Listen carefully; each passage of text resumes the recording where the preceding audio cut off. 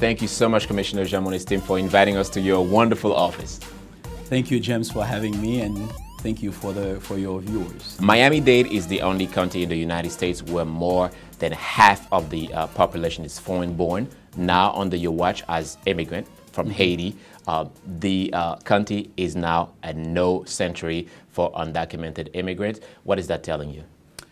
Well, it tells me that this county, which is a county of immigrants, should be a whole lot more sensitive to the decisions that we make.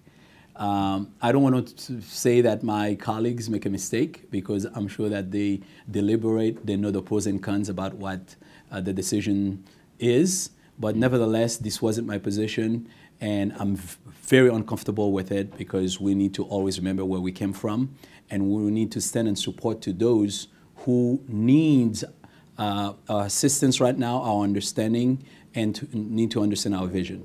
Very uncomfortable. So you're one of the commissioners who voted against the Mayor Carlos Jimenez's order. Why you decided to vote against that? Well, because I don't think this bode well for my constituency, for the immigrant community in Miami-Dade County. I think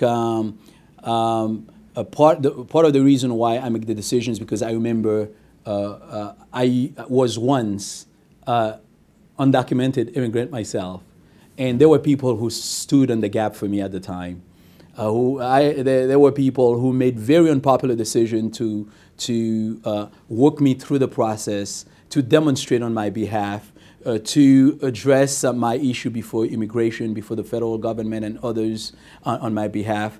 And then I was able to obtain my permanent resident status, then become a U.S. citizen, and now representing this great county of ours. I aim to do the same thing on behalf of the immigrant community, especially the undocumented, because it is for a time like this that I think I'm placed in this position to tell them that I am them and they are me, and therefore they can trust that I'm going to always stand on their and supporting them. On the political side of it, do you think that pressure to withhold federal funding is behind that decision? For my colleagues, yes. I understand the claim that they've made, that the threat about rescinding some of the grants that should come to this county, or future grants that this county should prospectively receive, is serious. But my position is that we shouldn't make those kind of decisions based on dollars and cents. This is a decision regarding the fundamental of this country, the right, to liberty, justice, the right to due process, and I think the integrity of our people, the dignity of our people, seeking justice for our people is more important than some of our fiscal decisions. I know it's a tough statement to make as a person who is responsible for the fiscal stability of our county, but nevertheless, there are things that monies can buy. And when we face these decisions between money and liberty, I'll go for liberty anytime. Wow. So now your county say, no tolerance to undocumented immigrants. What does that mean? That's not what the county says. So that's what? That's what the executive order of Mr. Trump says. My county, basically, in defense to my colleagues' positions, because they're still my colleagues, I don't want people to misunderstand their position.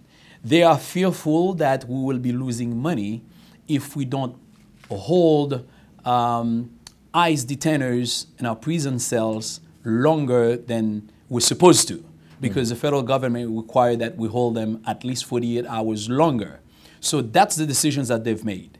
So in their mind, making these decisions basically prove to the federal government that we are no longer under a sanctuary city status. But I'm saying, and many in the community are saying, that we are still a very welcoming community. And of course, people shouldn't be afraid. People should do whatever they can to work their cases through the system. But I don't want to say that it jeopardizes immigrants in general being here, because most of our immigrants basically are very law-abiding citizens. So let's understand it clearer. If an undocumented immigrant right now is working, on the street in Miami-Dade, being arrested by a police officer, what will happen to that undocumented immigrant? Will the police officer has the authority now to detain him and send him to ICE department and eventually get deported? First thing I'm telling to my undocumented community members, don't get arrested. That's the first thing.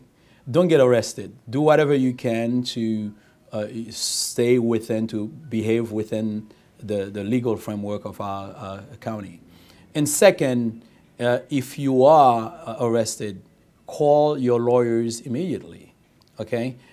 Second thing is, my police officers, the county's police officers have told us, our county police officers have told us, they will not be asking our immigrants for documentation. That's not their job.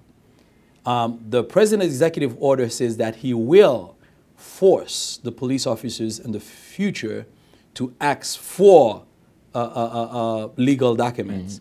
But our Miami-Dade County Police Department have convinced me that they will not do that.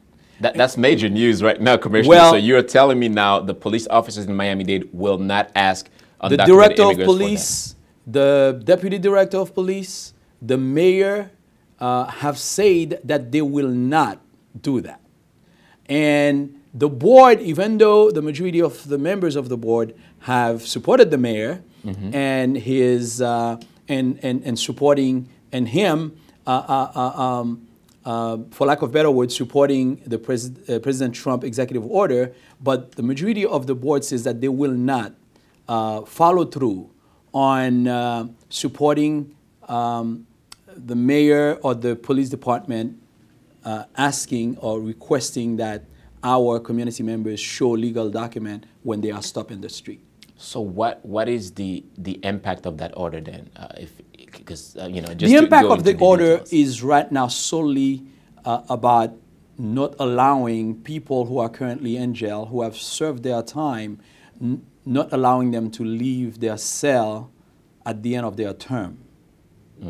Because if they have an issue with the federal government, if the federal government claims that they have an issue against this individual, the federal government will require that they process them before they are released from jail, even though they've already purged their sentence. One last question, since you opened the door with the police officers in Miami-Dade. Will police officers in Miami-Dade participate in future checkpoint by ICE I hope officers? Not. I hope not. I hope not.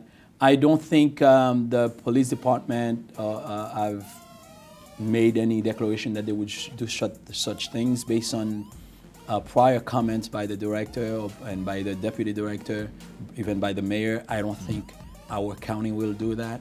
And if they were to do that, I would not support them doing that. Thank you so much, Commissioner, for being here with us. Thank you, James. It's my pleasure. And thank you to your viewers.